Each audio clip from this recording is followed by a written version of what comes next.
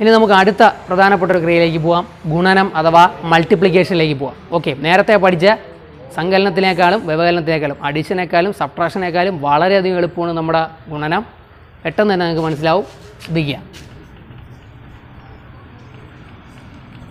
നമുക്ക് ഈ ക്രിയയാണ് ചെയ്യാനുള്ളത്. എന്താ 1/2 × 5/3, അതായത് 2/1 3/5 കൊണ്ട് എന്ത് ചെയ്യണം? ഗുണിക്കണം. ഓക്കെ, ശ്രദ്ധിക്കുക. ഭിന്നസംഖ്യകൾ ഗുണിക്കാൻ പറഞ്ഞാൽ നമ്മൾ വേറെ ഒന്നും ചെയ്യേണ്ട, നേരെ ഉള്ളത് നേരെ അങ്ങ് എഴുതുക. അതായത് നേരെ ഉള്ളത് ഗുണിച്ച് എന്ത് ചെയ്യുക? നേരെ അങ്ങ് എഴുതുക. അല്ലെങ്കിൽ മുകളിൽ കിടക്കുന്നത് ഗുണിച്ച് മുകളിലായിട്ട് എഴുതുക. അതായത് അംശങ്ങൾ ഗുണിച്ച് നമ്മൾ അംശമായിട്ട് എഴുതുന്നു, ഛേദങ്ങൾ ഗുണിച്ച് നമ്മൾ ഛേദമായിട്ട് എഴുതുന്നു. ഓക്കെ ആണോ? അപ്പോൾ ഭിന്നസംഖ്യകൾ മൾട്ടിപ്ലൈ ചെയ്യാൻ, ഭിന്നസംഖ്യകൾ ഗുണിക്കാൻ അറിഞ്ഞില്ല. എന്താണ്? അംശങ്ങൾ ഗുണിച്ച് അംശമാക്കുന്നു, ഛേദങ്ങൾ ഗുണിച്ച് ഛേദമായി എഴുതുന്നു. ഓക്കെ ആണോ? രണ്ടാമത്തെ കണക്കിലേക്ക് പോവാം. 7/3 5/4 കൊണ്ട് ഗുണിക്കണം. പറഞ്ഞു നോക്കിയേ, എങ്ങനെ ആയിരിക്കും ഇവിടെ? വേറെ ഒന്നുമില്ല. 7 × 5 എന്താ? 35. 3 × 4 എത്രയാ? 12. കഴിഞ്ഞു. ഓക്കെ ആണോ? അടുത്തത് 1/2 × 1/4 ഒന്ന് പറഞ്ഞു നോക്കിയേ, എന്തായിരിക്കും? മുകളിൽ കിടക്കുന്നത് ഗുണിച്ച് മുകളിൽ, അങ്ങനെ ആലോചിച്ച് വെച്ചിരുന്നാലും മതി. അല്ലെങ്കിൽ നിയമമായിട്ട് പറയുന്നതെങ്കിൽ എന്താ? അംശങ്ങൾ ഗുണിച്ച് അംശമായി, ന്യൂമറേറ്ററുകൾ ഇൻറ്റു ചെയ്ത് ന്യൂമറേറ്ററായിട്ട് എഴുതുന്നു. നമ്മൾ 1 × 1 എത്രയാണ്? 1 ആണ്. 2 × 4 8 ആണ്. ഓക്കെ, നിങ്ങൾ വിചാരിച്ച ഉത്തരം തന്നെയാണല്ലോ. അടുത്ത 4ാമത്തെ ക്വസ്റ്റിലേക്ക് പോയാൽ 3/7 × 5/9 ഇതൊന്ന് പറഞ്ഞു നോക്കിയേ, എത്ര കിട്ടും? 3 × 5 എന്താണ്? 15. 7 × 9 63. ഓക്കെ ആണോ? അപ്പോൾ നമ്മുടെ 3ാമത്തെ ടോപ്പിക്കും കഴിഞ്ഞിട്ടുണ്ട്. എന്താണ്? ശ്രദ്ധിക്കുക, ഭിന്നസംഖ്യകൾ ഗുണിക്കാൻ അല്ലെങ്കിൽ മൾട്ടിപ്ലിക്കേഷൻ നമ്മൾ ചെയ്യാനുള്ളത് അല്ലെങ്കിൽ പഠിക്കേണ്ട അല്ലെങ്കിൽ മനസ്സിലാക്കേണ്ട എളുപ്പമായിട്ടുള്ള റൂൾ എന്ന് പറഞ്ഞാൽ എന്താണ്? ന്യൂമറേറ്ററുകൾ ഇൻറ്റു ചെയ്ത് ന്യൂമറേറ്ററായിട്ട് എഴുതുക, അല്ലെങ്കിൽ അംശങ്ങൾ ഗുണിച്ച് എന്ത് ചെയ്യുക? അംശമായിട്ട് എഴുതുക, ഛേദങ്ങൾ ഗുണിച്ച് ഛേദമായിട്ട് എഴുതുക. ഇവിടെ എങ്ങനെയാണ് 5 വന്നത് അല്ലെങ്കിൽ 5 വന്നത്? 1 × 5 ആണ് 5, 2 × 3 ആണ് 6. ഓക്കെ, 7 × 5 ആണ് 35, 3 × 4 ആണ് എത്രയാ? 12. 1 × 1 ആണ് 1, 2 × 4 ആണ് 8. ഇവിടെ നോക്കുമ്പോഴോ 3 × 5 15, 7 × 9 എത്രയാ? 63. ഓക്കെ ആണോ? ഇത്രയേ ഉള്ളൂ ഗുണനത്തിൽ നമ്മൾ പഠിക്കാനുള്ളൂ. അപ്പോൾ ഒന്നുകൂടെ പറയുന്നു, ഭിന്നസംഖ്യകൾ മൾട്ടിപ്ലൈ ചെയ്യാൻ, ഭിന്നസംഖ്യകൾ ഗുണിക്കാൻ പറഞ്ഞാൽ നമ്മൾ എന്ത് ചെയ്താൽ മതി? ഇവിടെ ന്യൂമറേറ്ററുകൾ ഇൻറ്റു ചെയ്ത് ന്യൂമറേറ്റർ, അംശങ്ങൾ ഗുണിച്ച് അംശമാക്കുന്നു, ഛേദങ്ങൾ ഗുണിച്ച് ഛേദമായിരുന്നു. ഡിനോമിനേറ്ററുകൾ ഇൻറ്റു ചെയ്ത് ഡിനോമിനേറ്ററിൻ്റെ സ്ഥാനത്ത് എഴുതുന്നു. ഓക്കെ, നേരത്തെ പറഞ്ഞ 2 നിയമത്തിനേക്കാൾ അല്ലെങ്കിൽ 2 സ്ഥാനത്തിനേക്കാളും എളുപ്പമല്ലേ ഇത്? അപ്പോൾ ഗുണം എന്ന് പറഞ്ഞാൽ മുകളിൽ കിടക്കുന്ന ഗുണിച്ച് മുകളിൽ, താഴെയുള്ളത് ഗുണിച്ച് താഴെ. ഓക്കെ, ഇത് തന്നെ ചെറിയൊരു മാറ്റം വരുത്തിയാൽ നമുക്ക് എന്ത് ചെയ്യാം? ഹരണത്തിന് നമുക്ക് ഉപയോഗിക്കാം, ഡിവിഷനിൽ നമുക്ക് എന്ത് ചെയ്യാം? ഉപയോഗിക്കാം. ചെറിയൊരു മാറ്റം, ഇതേ കാര്യം തന്നെയാണ്, എന്നാൽ ചെറിയൊരു മാറ്റം വരുത്തി കഴിഞ്ഞാൽ നമുക്ക് ഹരണവും കൂടെ എന്ത് ചെയ്യാം? എളുപ്പം പഠിച്ചെടുക്കാം. ഓക്കെ, നമുക്ക് അതും കൂടെ ഒന്ന് നോക്കാം. ഓക്കെ, അപ്പോൾ നമ്മൾ ഡിവിഷനിലേക്ക് പോകുന്നു, ഹരണത്തിലേക്ക് പോകുന്നു. ശ്രദ്ധിക്കുക, ഇങ്ങനെയുള്ള ക്വസ്റ്റ്യനാണ് ചോദിച്ചത്. ഓക്കെ, ഇവിടുത്തെ ഗുണന ചിഹ്നത്തിന് പകരം മൾട്ടിപ്ലിക്കേഷൻ്റെ സിമ്പലിന് പകരം ഇവിടെ എന്താ വന്നിരിക്കുന്ന? ഡിവിഷൻ്റെ സിമ്പലാണല്ലോ. ഓക്കെ, ഇങ്ങനെ ചോദിച്ചാൽ ശ്രദ്ധിക്കുക, നേരത്തെ ഗുണിക്കാനുള്ള അതേ റൂള് പഠിച്ച ഒരാൾക്ക് ഇത് എളുപ്പം തന്നെ ചെയ്യാൻ പറ്റും.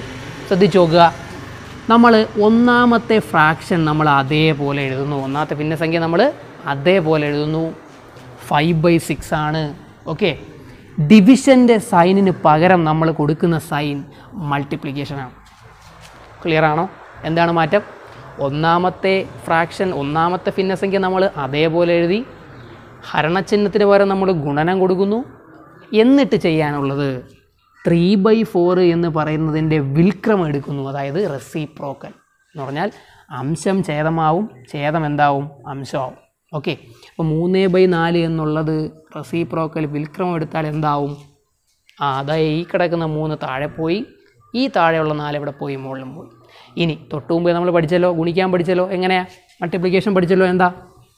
5 × 4 എന്താ? 20 ആണ്. 6 × 3 എത്രയാണ്? 18 ഓക്കെ ആണോ? ഓക്കെ ആണല്ലോ. അടുത്തതായിട്ട് രണ്ടാമത്തെ ഒരു ക്വസ്റ്റ്യനിലേക്ക് പോയാൽ ഇത് നിങ്ങൾ തന്നെ മനസ്സിൽ ആലോചിച്ച് നോക്കുക, നിങ്ങൾക്ക് പറയാൻ പറ്റുമെന്ന്. എങ്ങനെയായിരിക്കും ഒന്ന് പറഞ്ഞു നോക്കിയേ. 7/6 നമ്മൾ എന്താണ് പറഞ്ഞത്? ഡിവിഷൻ ആണെങ്കിൽ അതേപോലെ എഴുതുക. 1ാമത്തത് ഡിവിഷൻ്റെ സൈനിന് പകരം നമ്മൾ കൊടുക്കുന്നു മൾട്ടിപ്ലിക്കേഷൻ്റെ സൈൻ. 2/5 എന്നുള്ളതിൻ്റെ വിൽക്രമം അഥവാ റെസിപ്രോക്കൽ എടുക്കുന്നു. എന്താണ്? 2/5 എന്നുള്ളത് റെസിപ്രോക്കൽ വിൽക്രമം എടുത്താൽ എന്താ? ഈ 2 താഴെ വരും, ഈ 5 എവിടെ പോകും? മുകളിൽ പോകും.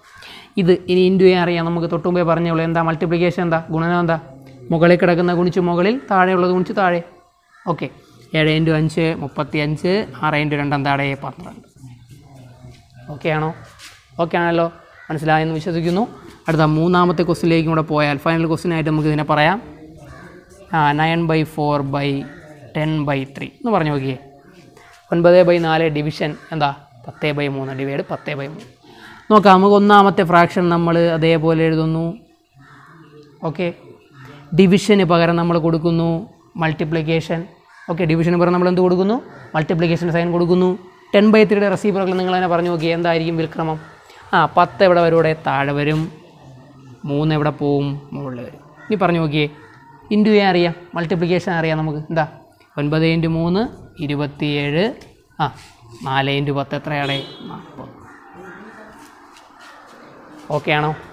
ഓക്കെ ആണല്ലോ. അപ്പോൾ നമ്മുടെ 4 പ്രധാനപ്പെട്ട ടോപ്പിക്കുകളും കഴിഞ്ഞിട്ടുണ്ട്. ഒന്നുകൂടെ പറയുന്നു, ഗുണനം തൊട്ട് ഞാൻ ഒന്നുകൂടെ പറയുന്നു. നേരത്തെ നമ്മൾ 2 ടോപ്പിക്ക് നമ്മൾ നേരത്തെ ഒന്നുകൂടെ പറഞ്ഞതാണ്. ഗുണനത്തിൻ്റെ ടോപ്പിക്ക്, മൾട്ടിപ്ലിക്കേഷൻ്റെ ടോപ്പിക്ക് നമ്മൾ ഒന്നുകൂടെ പറയുന്നു. മൾട്ടിപ്ലിക്കേഷൻ ആണെങ്കിൽ ഈ ഒരു ക്വസ്റ്റിനിൽ നിന്ന് തന്നെ നമുക്ക് എന്ത് ചെയ്യാം? മൾട്ടിപ്ലിക്കേഷനും പഠിക്കാം, ഡിവിഷനും പഠിക്കാം. ഈ ഒരു സ്റ്റെപ്പിൽ നിന്ന് ഞാൻ മൾട്ടിപ്ലിക്കേഷൻ അല്ലെങ്കിൽ ഗുണനം പറയുന്നു. 5 × 4 എത്രയാണ്? 20, 6 × 3 18. ഇവിടെ മനസ്സിലാക്കേണ്ട കാര്യം ഇത്രയേ ഉള്ളൂ. ഫ്രാക്ഷൻസിൻ്റെ പ്രോഡക്റ്റ് ചോദിച്ചാൽ, ഫ്രാക്ഷൻസിൻ്റെ മൾട്ടിപ്ലിക്കേഷൻ പ്രോഡക്റ്റ് ചോദിച്ചാൽ, അല്ലെങ്കിൽ മൾട്ടിപ്ലിക്കേഷൻ എങ്ങനെ ചെയ്യുമെന്ന് ചോദിച്ചാൽ എന്ത് ചെയ്താൽ മതി? 5 × 4 20, 6 × 3 18. അതായത് ന്യൂമറേറ്ററുകൾ ഗുണിച്ച് ന്യൂമറേറ്ററായിട്ടും ഡിനോമിനേറ്ററുകൾ ഗുണിച്ച് ഡിനോമിനേറ്ററായിട്ടും അംശങ്ങൾ ഗുണിച്ച് അംശമായും ഛേദങ്ങൾ ഗുണിച്ച് ഛേദമായി എഴുതുന്നു. ഓക്കെ, ഭിന്നസംഖ്യകൾ കൂട്ടുന്നതും കുറയ്ക്കുന്നതിനേക്കാൾ എളുപ്പമല്ലേ ഇത്? പെട്ടെന്ന് ആലോചിക്കുകയും ചെയ്യാം അല്ലേ? അടുത്ത 7 × 5 35, 6 × 2 12. ഇവിടെയാണെങ്കിൽ അവിടെ 9 × 3 27, 4 × 10 40. ഓക്കെ ആണോ? ഇനി തൊട്ടടുത്ത ലാസ്റ്റ് ക്രിയയിലേക്ക് വന്നാൽ, നമുക്ക് ഡിവിഷനിലേക്ക് വന്നാൽ എന്തായിരുന്നു ഇവിടുത്തെ മാറ്റം? ഇവിടെ ശ്രദ്ധിച്ചാൽ മനസ്സിലാവും. ഒന്നാമത്തെ ഫ്രാക്ഷൻ നമ്മൾ അതേപോലെ എഴുതുന്നു. രണ്ടാമത്തെ ഫ്രാക്ഷൻ ഇവിടെ എന്ത് മാറ്റം വന്നത്? ഡിവിഷൻ്റെ സൈൻ മാറി ഇവിടെ മൾട്ടിപ്ലിക്കേഷൻ്റെ സൈൻ ആവുന്നു. 3/4 എന്നുള്ളത് എന്തായിട്ട് മാറുന്നത്? 4/3 ആവും. ഓക്കെ ആണോ? അപ്പോൾ 5 × 4 20, 6 × 3 18. അടുത്ത ക്വസ്റ്റിനിലേക്ക് വന്നാലോ, 7/6/2/5. ചുരുക്കി പറഞ്ഞാൽ പ്രോഡക്റ്റ്, മൾട്ടിപ്ലിക്കേഷൻ പ്രോഡക്റ്റ് അറിയാവുന്ന ഒരാൾക്ക് എളുപ്പം എന്ത് ചെയ്യാം? ഫ്രാക്ഷനും ചെയ്തെടുക്കാൻ പറ്റും. കാര്യം എന്താ? ഇവിടെ ഒരേ ഒരു മാറ്റമേ ഉള്ളൂ. എന്താ? ഡിവിഷൻ്റെ സൈൻ മാറി പ്രോഡക്റ്റ് ആവുന്നു. ഇവിടെ എന്താ 2/5 എന്നുള്ളത് എത്രയാവുന്നു? അതിൻ്റെ റെസിപ്രോക്കൽ അല്ലെങ്കിൽ വിൽക്രമാവുന്നു. 2/5 വിൽക്രമം നമുക്കറിയാം 5/2 ആണ് അല്ലേ? 5ൽ 2 എന്നുള്ളത് എന്തായിട്ട് മാറി? 2ൽ 5 ആയിട്ട് മാറി. ഓക്കെ, ഇപ്പോൾ 7 × 5 എന്താണ്? 35, 6 × 2 എന്താ? 12. ക്ലിയർ ആണോ? ഓക്കെ ആണോ? ഓക്കെ, അപ്പോൾ നമുക്ക് ഭിന്നസംഖ്യയിൽ നമ്മളിനി ഏത് ക്ലാസ്സിലേക്ക് പോയാലും ഓക്കെ, ഈ ഒരു 4 ബേസായിട്ടുള്ള ക്രിയകൾ നമുക്ക് അറിഞ്ഞിരിക്കണം. അത് വളരെയധികം പ്രയോജനപ്പെടും. ഓക്കെ, അപ്പോൾ ഈ ഒരു വെക്കേഷൻ കാലത്ത് ഈ ഒരു ക്രിയകൾ 4 എണ്ണവും, പ്രധാനമായിട്ടും ഈ 4 ക്രിയകളാണുള്ളത്. ഈ 4 ക്രിയകളും നിങ്ങൾ എന്ത് ചെയ്യുക? മാക്സിമം വർക്കൗട്ട് ചെയ്ത് പഠിക്കുക. നിങ്ങൾക്ക് വർക്ക് ചെയ്യാനുള്ള പ്രോബ്ലങ്ങൾ ഞങ്ങൾ PDF ആയിട്ട് നമ്മുടെ വെബ്സൈറ്റിൽ എന്തായാലും നിങ്ങൾക്ക് ഇട്ട് തരുന്നതായിരിക്കും. ഓക്കെ, അപ്പോൾ അത് വീട്ടിലിരുന്ന് എന്ത് ചെയ്യുക? വർക്ക് ചെയ്തിട്ട് ഡൗട്ടുള്ളതൊക്കെ ഉണ്ടെങ്കിൽ നോക്കി വെച്ചേക്കുക. അതിൻ്റെ ആൻസറുകൾ നമ്മൾ എത്തിക്കുന്നതായിരിക്കും.